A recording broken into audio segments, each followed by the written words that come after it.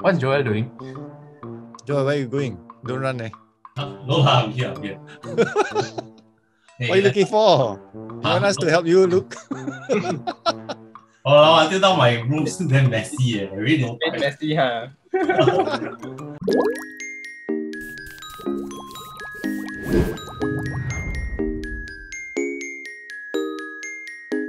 Hi everyone, welcome to a new season of Now You Know, where the team from PixelStudio NLB shares with you our favorite hobbies, food, expertise, and more. The aim of this series is to share with you some fun facts and interesting information so that we can keep on learning and get those brain cells working. It's all about discovering through learning in a fun way.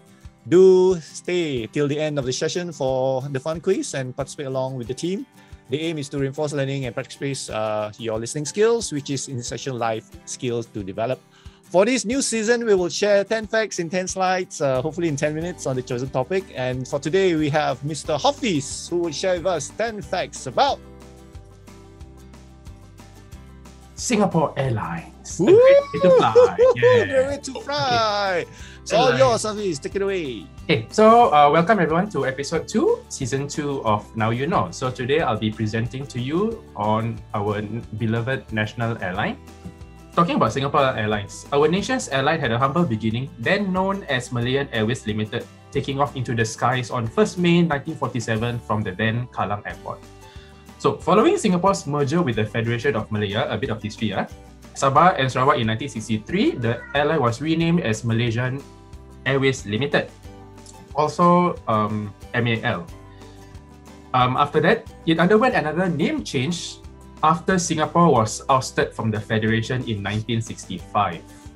And then after that, the airline continued. It was jointly owned by both Singapore and Malaysia, and it was known as Malaysia-Singapore Airlines, MSA. Forging its own path, but because due to differing ambitions from both sides, since now they're both two separate countries controlling one airline, right? Malaysia-Singapore Airlines was split into the airlines that we know of today, which is MAS, Malaysia Airlines System, and what we know today as Singapore Airlines. So, seeing how part of the reason for the split was because Singapore wanted to expand its international reach, while Malaysia Airlines wanted to expand its domestic reach. So, Singapore Airlines took most of MSA's international routes after the separation, while Malaysia Airlines system retained all of the domestic Malaysia routes within Malaysia or within the region. So, going places, because you know what's an airline if you don't go to places all over the world, right?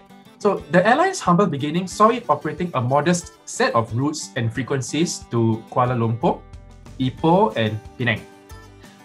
Although these saw a gradual expansion with the addition of routes like Bangkok in Thailand or Bandar Seri Begawan in Brunei, among other regional destinations. So, fast forward a few decades later, SIA stretched its legs and went intercontinental with a flight to London, United Kingdom in the 1970s. Many years later, it again broke records and clinched the title of having the world's longest flight, a 15,300-kilometer route to United States of America. An unmistakable world icon. So apart from its renowned service that we all know and love today, for those who have had the chance to fly with SQ before, right? Singapore Airlines is also world famous because of the iconic Singapore Girl, as you can see with the ladies here. The Singapore Girl had its roots planted by the original female pursers introduced by the airline in the early 1950s. And one of the more memorable things about the Singapore Girl is their uniform, which is this signature sarong kebaya that the Singapore Girl wears here, that you see here, was a design by French couturier Pierre Balmain in 1968. So this uniform really had come a long way. So all over the world, the Singapore Girl is an embodiment of beauty, elegance, and Asian hospitality. So you don't see it in this picture here, but there's a fourth color of the Singapore Girl uniform, which is purple. All these four colors, they represent a different ranking within the hierarchy of the Singapore Airlines cabin crew system. So the most junior one is the blue one, the one that you see a lot of.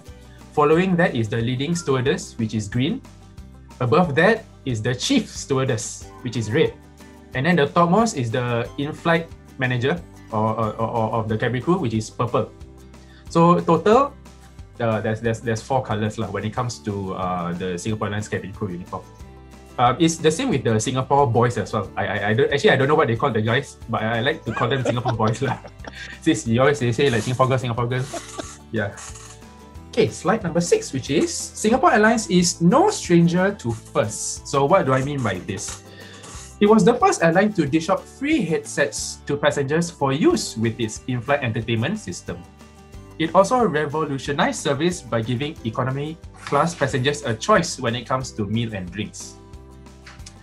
And then in somewhere in the mid-2000s or rather late 2000s, it also made news in October 2007 by being the first airline in the world to operate the Airbus A380 Super Jumbo aircraft with a flight from Singapore to Sydney, which is this plane that you see here in this picture. Slightly further from home, it also clinched the title of the first airline to operate a service between the cities of Canberra, Australia, and Wellington, New Zealand, which was affectionately known as the Capital Express. Never resting on its laurels, Singapore Airlines was a champion for innovation. One of such endeavors was the introduction of audio-video on demand in its Chris World entertainment system, where passengers can watch or listen to anything that they want whenever they want. That's what they mean by audio-video on demand. So, SQ was the first airline to pioneer this in the industry. SQ also revealed the world's widest first and business class seats in 2006, as seen in this picture here. This is the 2006 first class product. In a world where customer expectations and tastes are always changing, the airline introduced its own take of premium economy class in 2015 to cater for those discerning travelers that want a little bit more than economy class, but they can't quite afford business class. So, and then most recently, to keep up with the competition, since every airline is trying to outdo each other, new products were revealed on 2nd November 2017, which is most of the products that you would see on in the planes if you fly with them today, right now. Apart from flying passengers around, the airline has also ventured into other pursuits, such as releasing a cookbook in 2010 known as Above and Beyond, a collection of recipes from the Singapore Airlines International Culinary Panel. Notably, Singapore Airlines Cargo also transported giant pandas Jia Jia and Kai Kai, if you all remember them from the Singapore Zoo, a ferry flight from Chengdu to Singapore on 6 September 2012. SIA also gave back to society by bringing more than 300 beneficiaries on a 3.5 hours flight. This includes children with special needs, adults with disabilities, and also disadvantaged families and elderly who never had a chance to take a flight before. And then the airline also took part in National Day Parade 2015, which you remember as the SG50 year, with a fly-past display of an Airbus A380 plane painted in a special Singapore flight livery, which is the picture you see here, and the participation of 20 Singapore girls in the Vintage Parade segment. I'm not sure whether you all remember the Vintage Parade segment during NYK 2015. No. Yeah, forget about it. Yeah, so okay, just the Vintage Parade segment is where they call back all the old timers, from the service and things like that. Wow. With the old police and the old civil defense and things like that. That's nice. Yeah, so they included Singapore Airlines in this part in the Vintage Parade part of the segment. Undeniably, the airline has become a huge part of the Singapore brand on the global stage, apart from the Malayan, of course. You could ask people from other parts of the world what do they know of Singapore, and they would most likely mention Singapore Airlines, among other things, because of Singapore Airlines' global reach and the publicity and things like that. As an embodiment of Singapore society at its best, with renowned service and hospitality, Singapore Airlines has time and time again clinched top awards and rankings in the airline world, giving more reason to people around the world to try Singapore Airlines or to even come to Singapore in the long run. Yeah, so you would say that Singapore Airlines has become an institution all by itself, being part of the Singapore brand. And yeah, so that's why I think that Singapore Airlines has become an ambassador of Singapore to the world. And here are the references. And now, come Hana, let's go full marks. No pressure. I try. That's the spirit. Let's start the quiz. Question 1. Singapore Airlines first came to be as Malayan Airways Limited or Malaysian Airways Limited? What was it known as for the very first time? In the late 1940s. Correct. Malayan Airways Limited. Temasek area limit. Then what? Sri Vijaya Airways, is it? Also Wrong country lah. Question 2. The airline was renamed as Malaysian Airways Limited on which date? Malaysian Airways Limited. The answer is 16 September 1963. And who put 1966? Me. Who's the other one? Confess, please. Me. Yeah. I was stuck between these two answers. So like Remember during my presentation, I said something about history lesson. What happened in 1963? Say like the Singapore and the Singapore and Malaysia separate. Yes. Singapore joined the Federation of Malaya and Sabah and Sarawak. So that's why after they merged, that's why they renamed it as Malaysia Airways Limited. It cannot be 1966 because what happened in 1965? Independence. Yes, independence. Yeah, correct. So I don't take history lesson. So Ryan, Hannah, and Joel. Joel, come. Shikozu, you same point with me, Shikozu. Joel, 100%, 100% marks. Let's go. Smart lah. Now's your time to shine. Okay. Come on. You're only Battle. 10 Battle to the top. Come on, guys. Hey, name that event in the 1960s that led to the airline being renamed Malaysia Airlines.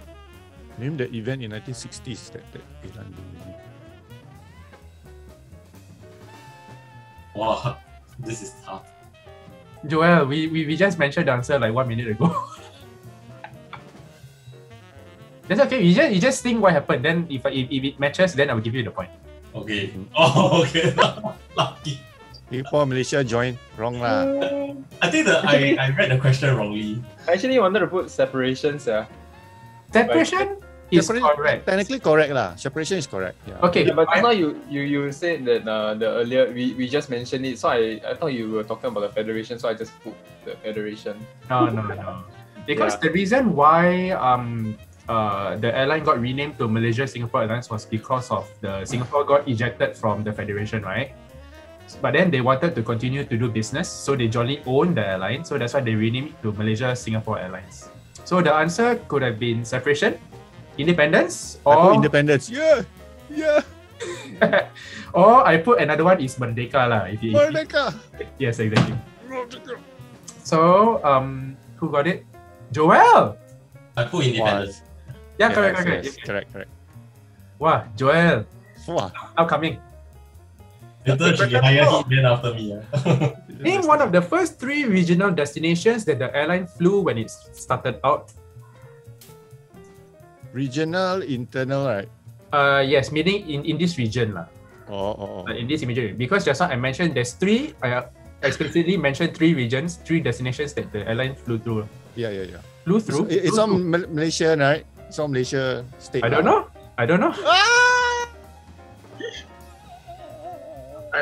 I forgot. No. Oh god. Hey, correct. KL, correct, right? KL. I put Penang. Yeah, I put all 3. I put Kuala Lumpur, Penang, and Ipoh. What on earth? I asked for 1, you give me 3. But okay lah. Oh, but good he remember all. Wow, say. Yeah, I cannot even remember all. So see? Yes, correct. The first 3 destinations that SQs, or rather the then Malaya Airlines Limited started out is KL, Penang, and Ipoh. Correct. Singapore Airlines had its first intercontinental flight on 2nd June 1971. Where was it to? Yeah, this one I know. Oh yeah, you give MCQ, never mind. What? Never mind. You want this to be open-ended, is it? Because I know this answer. I will beg you for MCQ. New York. No. New York. Wrong. New York. Alamak, London London lah. Yes, the answer is London, United Kingdom. That's our first, is it? Wow. Yeah. Non-stop Yeah, but back then, due to due to planes not having the range back then, the level. They had to make like some stopovers. Stopovers, I see. Wow. But yes, it was it's London, UK. 71. Next question. Moving on. Everyone doing okay so far? Shafiq? Okay. Yep. No, okay lah, sort of. Sort of. Come on, Okay. Christian. How many colors of the Singapore's girl sarong kebaya are there? Oh, this one I know. This one 6. Confidence. Oh, yeah. Did you just say 6, Shafiq? You want me to minus points? Try to trick us, right? You are Shafiq. Naughty. I try to trick us, Okay, so everyone got this question, right? Okay, which is good. Shafiq, I think it's past the point where you can catch up already. Like. Don't say like that. Okay. Give me hope. What was the Australia-New Zealand city pair where SIA was the first airline in the world to operate between? Is it Sydney Auckland, Melbourne Christchurch, Brisbane Queenstown, or Canberra Wellington? Yes, correct. It's Canberra Wellington. And then Sembawang Yishun. So you should. yeah, can you all remember what is the nickname that people gave this route? Capital Express. Capital Land. Capital Express. Next question. Joel! Still Come on, Joel. in the Let's go. game, Joel. Your only hope. Joel is like, Nobody stressed. Nobody stressed. I'll be so disappointed if you lose. I don't want to be friends with you anymore. Joel got screenshot, is it? Go ahead. The screenshot. Okay. SIA introduced the world's widest first business class seats in which year? Lucky. Oh. I also don't know. Business class. Hannah, I saw you narrowing your eyes. Is it you can remember or you cannot remember, or is it too easy for you? Cannot remember. Stay humble lah. I lose. It's 2006. 2006 is the year where SQ they did a revamp or introduced new seats across all classes of its products lah. So from economy class all the way up to first class. So it was quite a major year. 2006 is when they introduced the world's widest first business class seats. And let's see who got it right. So I think seriously. I own up. shit. I think I know. Oh no, Joel! What happened? I think come. Alamak, Joel!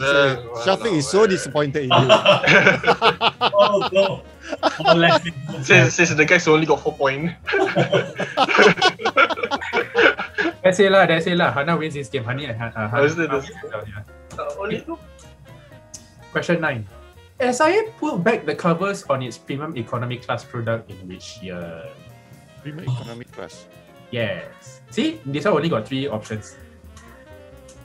2017. Yes, actually all these years it means something. It was in the presentation. 2013 was when they introduced the next generation of seats. And then 2015 was when they introduced for the first time premium economy class. And then 2017 was the current generation of seats, the one that you see in displays today lah. So the correct answer is 2015. Okay, let's see who got it. Who did not get Let's it? see who get it wrong. Ian. Okay lah, you got Shafiq at the bottom lah, so you're not. I'm always right behind you, man. This is what you call a ride or die buddy, ah.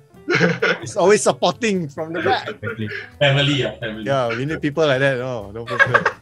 Okay, last question. Hannah, whether it means you get like full marks. Okay, how many Singapore girls participated in the Vintage Parade segment of National Day Parade 2015? Now I give you 5 options. It's also known as SG50 that year. Is there a hint? Or is that a trick question? Trick question, SG50 lah. I just said SG50 lah. Yeah. 20.